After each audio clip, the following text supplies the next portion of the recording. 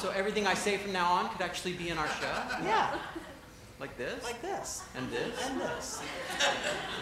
This too? This too. We had some ideas that we were cooking on, and then we got an email from a mutual friend of ours that a new musical theater festival was starting that fall, and there was a submission deadline for new works that was only, unfortunately, 3 weeks away, and we didn't have anything ready to submit, and so we just decided that we were going to submit something.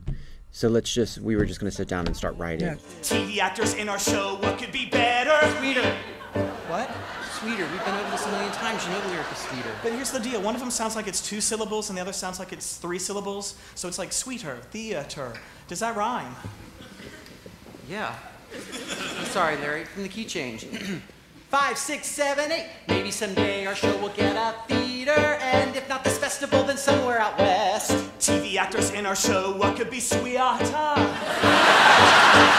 proud that it's original, and especially in the culture of commercial music theater, the fact that we're on Broadway, I'm super, super proud of, and I think it's important. And nobody knows who we are. I mean, like a huge risk. It's a huge risk. Are we writing for art? And is art a springboard for fame? And will fame get us a sitcom? And will a sitcom get us on Ellen?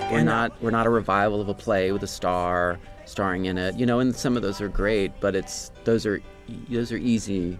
It's an easy way to make money by doing those, and I like that our producer takes risks with, he also and I like the produces. audiences take risks too, and to find something and walk in and be like, I don't know what this is, but I'm game for it. Us 9 people will tell 9 people, then we'll have 18 people loving the show, and 18 people could grow into 525,600 people, all loving our show. We have a rule at the theater, and it's posted all over backstage, which is loose lips.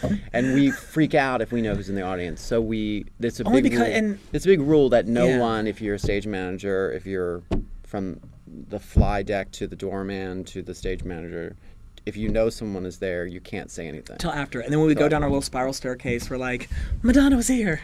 Well, we say that every night, and she's never there, but... If the show's 90 minutes and people pay $90, that's like $1 a minute. Or if you're sitting in nosebleeds, it would be like 50 cents a minute. That's a good deal. You can't get anything for 50 cents anymore. Well, we'll just have to make sure that something kick-ass is happening every single minute of the show so that people feel like they're getting their money's worth.